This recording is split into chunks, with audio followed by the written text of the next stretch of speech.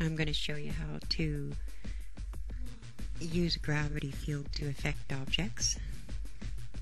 First we'll make a plane, a polygon plane, and stretch it out. Get it to a reasonably large size. I'll just give it some shading. Now we'll make a sphere. Now the idea is the sphere is going to bounce off of the plane. So I'll create a gravity field first and then connect it to the sphere.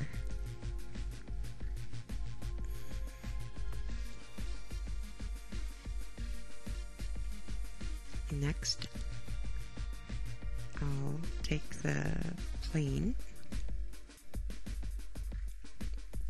and convert it into a rigid object because, as you can see, the ball wasn't affected by it at all. The sphere just went right through it. So now we turn it into a passive object because it's not going to be affected by the gravity field. And the ball bounces off it. Now we'll change some properties on the ball. Make it a little bouncier. We'll make it a lot bouncier.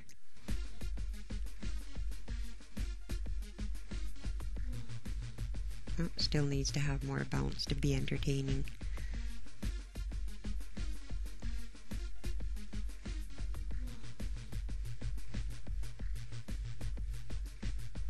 We'll just shove her right up to 2. Now it's actually bouncing more. There's more energy coming off of the ball than was initially created by the original fall. And it's gone. Too bouncy. We'll take it down to twice root mean square. That should bring her in perspective.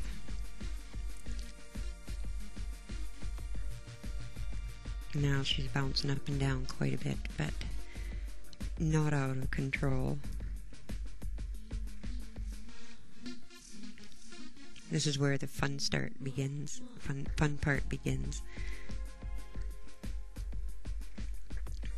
I'll just angle the plane a bit. And the ball will bounce its way off the plane.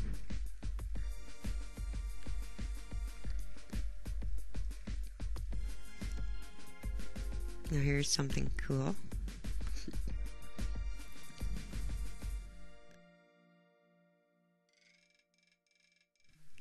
Change over to faces and deform it a little bit.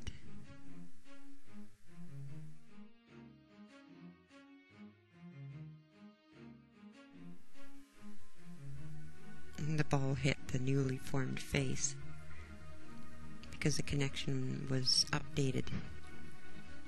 Now I'll change it a little bit more.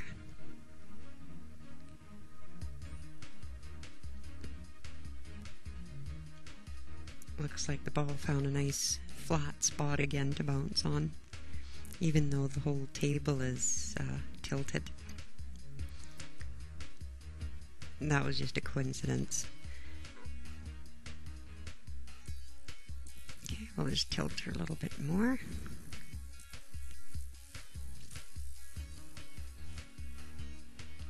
And away she goes.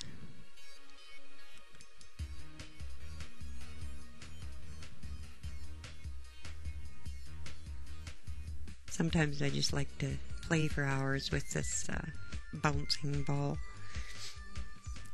and trying different shapes and objects for it to bounce off of.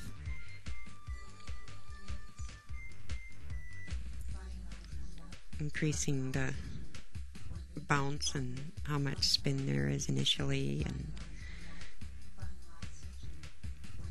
you can get some pretty strange results.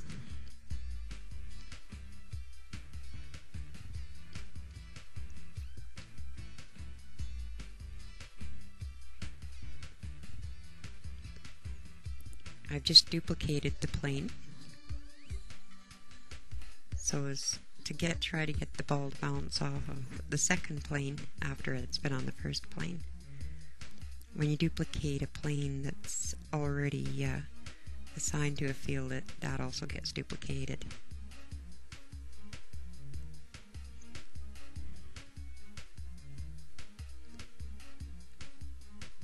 Oops, totally missed. Okay, we'll just change the properties a little bit.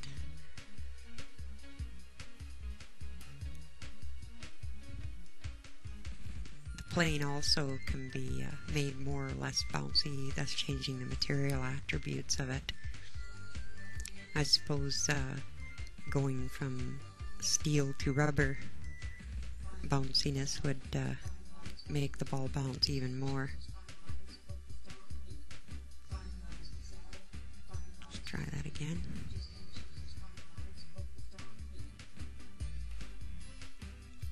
Oh, there it goes. Come on. Prove me right. Well, it's not going to happily go off onto one of the other planes. Ah, there it goes.